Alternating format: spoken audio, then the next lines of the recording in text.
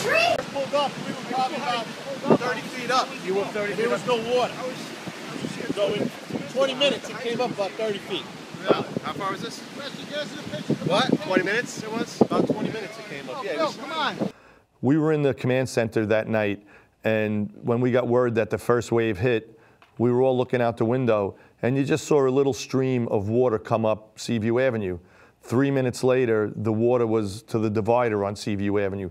3 minutes later, there were 2 fire trucks racing up Seaview Avenue, chased by a wave that you literally could have surfed on. And within minutes, that wave was up to the ED parking lot. Our neighbors next door had a one-family house. They had 4 children, and at that point, we saw electricity in the water. So my husband, he told him to break the skylight and go up onto the roof. So that night, you know, I stayed by the window all night and talked to them, and they were singing and praying, and so was I, that they would be okay. The water made its way all the way here to the curb of the hospital. On the floor, I heard stories of doctors that were coming from across the street where the apartment buildings are, making their way across the street so that they can be here for patients once the surge of water was coming. I think that they wanted to get into the building before they were unable to. It was just really scary. I remember the winds blowing really hard. You could hear it on the windows from inside the hospital. Patients were asking to look outside the windows or wanted to look outside the windows. It was definitely scary out here. There were a lot of people that had issues that were trying to beat the storm in. So there was a lot of people with minor to semi-minor things before the leading edge of the water. And sadly, you do tend to see people that have real issues start to come in during things like this. People with significant mental illness, people that don't really have anywhere to stay, people that aren't sure where they're going to stay, people that don't know if they can make it home. We were getting a bunch of those towards the end and trying to coordinate where those people would go and what we would actually do to make sure that people were safe. We didn't start seeing a lot of the injury or storm-related stuff until really towards the end. I think as the storm came through, we realized as we watched the flood waters come up Seaview Avenue and approach the hospital that we needed to react differently than we initially prepared for. We had received a phone call that all the streets to the hospital were closed. There was no way for a vehicle to get in. Mason Avenue had been flooded in. All of Seaview Avenue had been flooded in for well over an hour at that point. We're less than a mile from the beach, and we're surrounded by a couple of things that caused us problems and a couple of things that probably saved a lot of lives. We have a bunch of bungalow communities on both sides of Staten Island Hospital, and all those bungalow communities were wiped out. Those were the people being brought in by the Coast Guard and Good Samaritans. The last way to get back onto our campus was the back Mason Avenue way. And when that one closed, they told us that we were essentially cut off. Well, about 15 minutes after we were cut off, a gentleman in a black Ford F-150 pickup truck somehow pulls up to the ED entrance with his neighbor who was having chest pain and frankly probably saved his life. People were amazed that he had actually made it to the hospital, and he drove away. But that gentleman, whoever you are, and if you see this and you tell me who you are, I'd love to meet you. One of the things that saved us, and we learned this post-Sandy in one of our debriefs, South Beach Psychiatric Center is right below us. And what South Beach Psych Center did, it acted as a barrier reef. And basically, it funneled the water to both sides of Staten Island University Hospital. So that enabled us to accept patients because the wave was diverted away from us, and people did have a port of entry into our facility.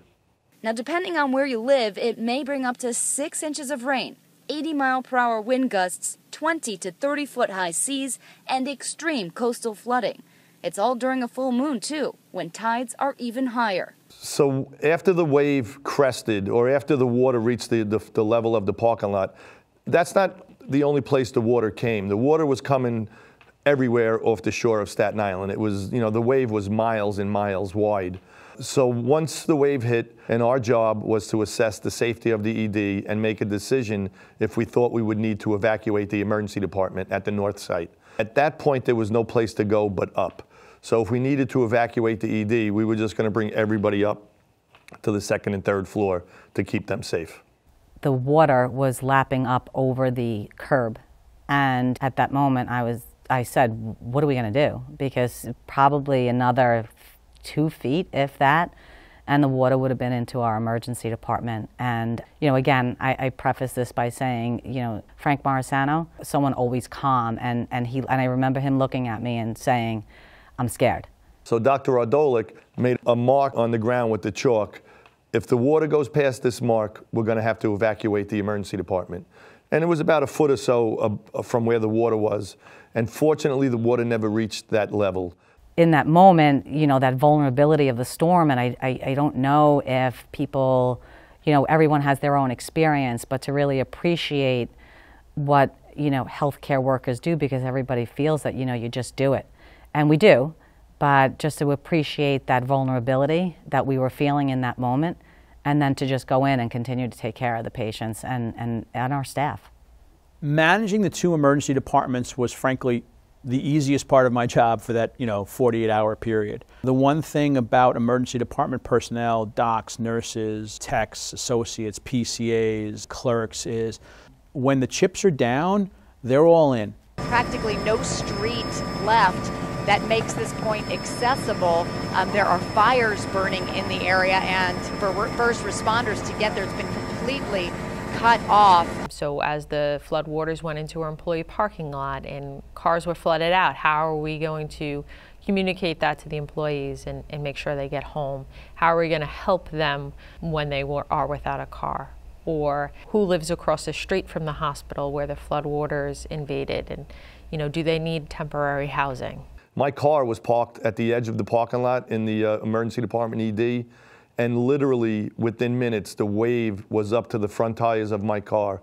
It's really amazing to look back and to think about that night into the following morning. What we were getting is these terrible phone calls from family members into the folks working, talking about the devastation, right? Talking about people that couldn't get out of their homes, talking about how everything they owned had been washed away. And there were these amazing human beings who worked and didn't leave and did what they needed to do while some portion of their lives had just washed away, or some portion of their lives had just been destroyed. People working in the emergency department were dealing with their own personal issues and really stepped up to their healthcare obligation and put those aside to take care of the patients that needed us that day. But there were people that I worked with for a straight 36 hours, and I had no idea that one person in particular had lost everything in the world they owned while they were still working their shift. But there were a lot of people that sat there and protected Staten Island only to find out the next day they had nothing to go back to. I was fortunate that I was able to go home, but I have to say many of my colleagues at Staten Island University Hospital did not have that opportunity, and that's the story that really needs to be told. You know, these are our neighbors as well, right? They truly are superheroes. These are people that still had to worry about their own homes, but they were there for the long haul. And for me, those are the people that I still thank to this day. And thankfully, the company was able to help them a little bit, and we were able to set up funds to try to get some of these people back up on their feet. But I can only imagine what it feels like to essentially give of yourself that much, to put yourself at personal risk to be there for other people, only to try to go back home the next day and to realize that your driveway where you park your car is under 4 feet of water. In the morning, there was a rescue. They wanted to take us, and I told them to take them first because they needed to get those children, you know, to safety. I do recall after the storm had hit and the surge, my block on Tottenville was spared, but unfortunately my neighbors just a couple of blocks over were not. When we were rescued, one of our neighbors down the block, they had lost their basement, but their upstairs was okay, so they gave us towels and they gave us clothes to change into. I do think that it was a unique situation that morning where the influx of patients was very large, and it was also accompanied by what I would call uncertainty. There was a lot of discussions about severe casualties in the community, and unfortunately they weren't far off. Staten Island was the largest percentage of people lost in the hurricane. Probably the hardest thing that I recall is my neighbor came over and was telling us the names of the people that lost their lives, and It was, sorry.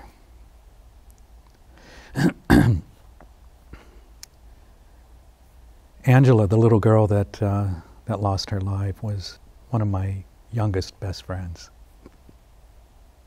So it was hard for all of us. People were coming to the hospital by modes of transportation I thought I would never see in my lifetime. People were coming up on jet skis. The Coast Guard had rescue baskets behind jet skis, were bringing people in. And I remember that next day, it was surreal. And I think that was the word of the day back then. It was surreal. It was unrecognizable.